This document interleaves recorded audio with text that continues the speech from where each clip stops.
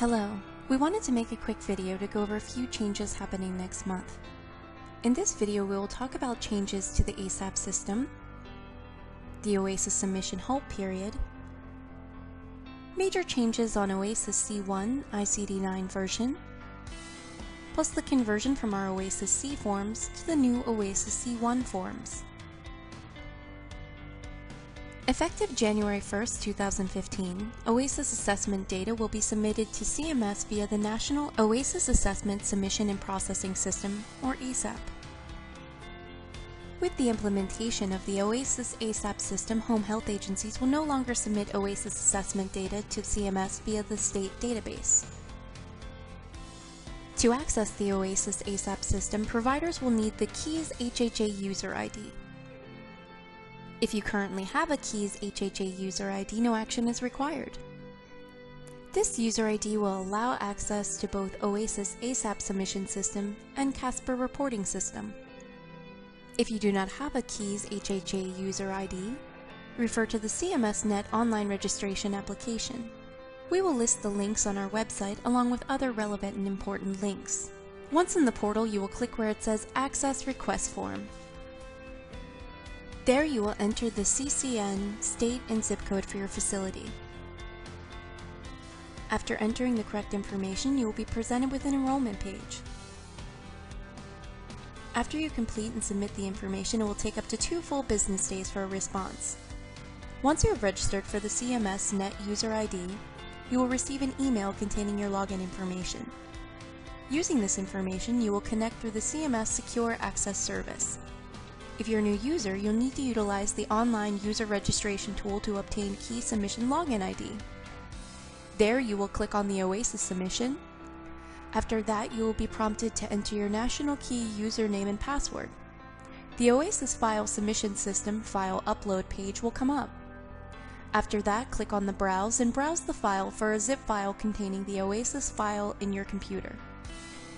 After submitting the file, you can access the CASPER reporting link to check the final validation report. If you encounter any difficulties connecting to the CMS Net, contact the CMS Remote User Support Help Desk at 888-238-2122. In order to transition data from our state database to ASAP, the OASIS submission system will be shut down at 6 p.m. Eastern Standard Time on December 26, 2014. The OASIS ASAP system will be available at 12 a.m. Eastern Standard Time on January 1, 2015. Files submitted on or after January 1, 2015 must follow version 2.10, which supports OASIS C, and versions 2.11, which support OASIS C1. Of the OASIS data submission specifications, Igea will make sure to convert your files accordingly. If for any reason you exported OASIS C on or before December 26 but didn't get a chance to submit them, make sure to roll back the OASIS and export them again. Igea will make sure they are exported to the right format. Should you experience any issues, please email help@qtso.com or call 1-800-339-9313. As far as the OASIS C1 changes, we want to talk about the OASIS C1 ICD version, and we'd like to start with the bigger change, the introduction of M1309 OASIS item. This item documents the number of pressure ulcers that are new or have worsened, increased in numeral stage since the most recent start of care or resumption of care assessment.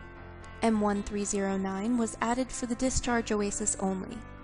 Definition of pressure ulcer stages are derived from the National Pressure Ulcer Advisory Panel. We have added M1309 to our Igea HHC OASIS C1 version as well as our IPOC OASIS C1 forms. There's a group of OASIS C items that have changed significantly so that their numeric value has been changed. Agencies should be particularly cautious when completing these questions as the meaning or many of them have been altered. The following list of OASIS items has been discontinued, and no replacements have been added for them. For a complete list of OASIS changes, please review the link provided. Finally, we would like to update all of our OASIS C forms to OASIS C1, ICD-9, starting on January 1st, 2015. All of the services that have active OASIS C forms will be discontinued as of December 31st, 2014, and all of the new OASIS C1 will be added with the effective date of January 1st, 2015.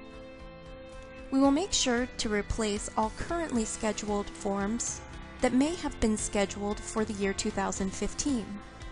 If a form is scheduled for the year 2014, but the actual date of service ends up being on or after January 1st, 2015, we will prompt users to change the OASIS type to a C1 version of that OASIS.